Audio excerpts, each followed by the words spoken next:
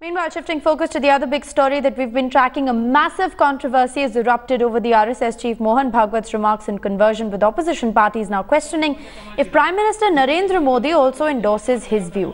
Bhagwat had justified the religious conversions, part of a Ghar Vapsi campaign by the Sangh, saying that those who'd strayed should be brought back to the Hindu fold. He dared the opposition, saying if conversions were wrong, Parliament should bring a law to stop them. The comments came even as Vishwa Hindu Parishad organized conversion camps in the tribal areas of Gujarat's Valsad district yesterday. While the opposition continues to corner the government in Parliament over conversion controversy, RSS Chief's remarks have created fresh trouble for Prime Minister Narendra Modi.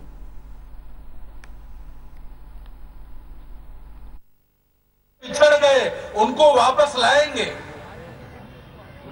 हमारे ऐसे ही गए हैं।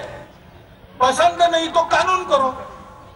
कहा है संसद ने कानून करो, करने के लिए तैयार नहीं तो क्या करेंगे? The recent statement of Mohan Bhagwat.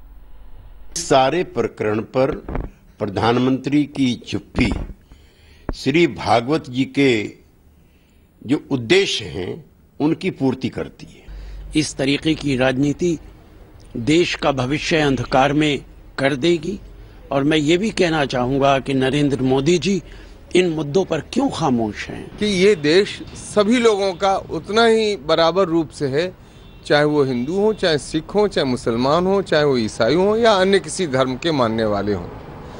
तो ये कहना कि कुछ लोग भूले भटके हैं, कुछ लोगों के घर वापसी होगी, ये संविधान द्वारा स्थापित मान्यताओं उसके विपरीत जाता है। जो दूसरे लोगों को मौन मोहन सिंह कहते थे, वो खुद क्यों मौन हो गए हैं, ये उत्तर उनको देना चाहिए। नहीं, हम तो प्रधानमंत्री से संसद में सुनना चाहते हैं। Well, the Vishwa Hindu Parishad has claimed to have reconverted over 200 tribal Christians to Hinduism by holding rituals at the Aranai village in Valsad district of Gujarat. The right-wing outfit also said that the reconversion was voluntary and not by force. The incident came against the backdrop of a raging debate over such programs being organized by the Sangh Parivar groups in various parts of the country. However, a similar religious conversion ceremony was supposed to be held in Aligarh. It was called off after Prime Minister warned his members of Parliament not to cross the limits with their controversial comments.